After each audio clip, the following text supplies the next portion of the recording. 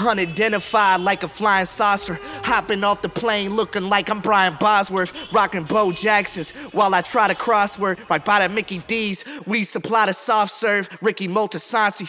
What kind of code is on me? From where bagging up just like folding laundry, quoting Gandhi to all the broken zombies. This ain't spoken word, this shit is spoken Jaime Blanco. Man, what makes a bar? A bar's rap, a good line in rap is like, I think it's better than anything. Hello. But like a rap line, there's certain rap lines that if you read, even if you, because there's a certain thing in the poetry world, like it's shit for the page or it's shit for the stage. And I think rap, a good rap line is for both. Like if you just read in a book, I break bread, ribs, and $100 bills. Like if you just read that in a book, you'd be like, what the fuck? Like that's the craziest shit. But then if you speak it or if you rap it, you're like, oh my god, what the fuck? It's even better almost. So I think the rap at its best is for both.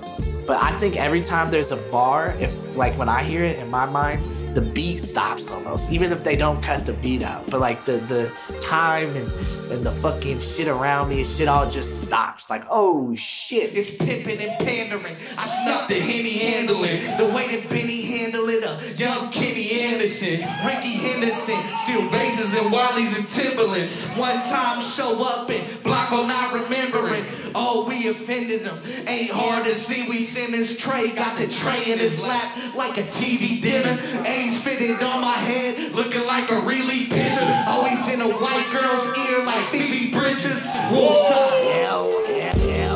It's one of those things like you know it when you hear it, you know it when you see it. There's no mathematics behind it. And everybody kind of knows it, even if they're not, even if they don't know rap music like that or into that shit. They know it when it happens, because I think when it happens, it's universal. It's just like you just know that shit. It's like there, it's in you. Like obviously, like I can nerd out about this rap shit all day. It's like it's one of the very few things I know about. But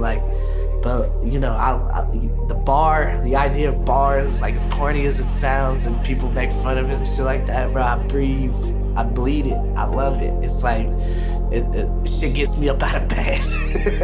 like I hear some shit like from somebody or one of the homies or whoever, and if they said something like that, line will be stuck in me forever. You know, if it's good enough. So really, a bar to me is something that just it's with you.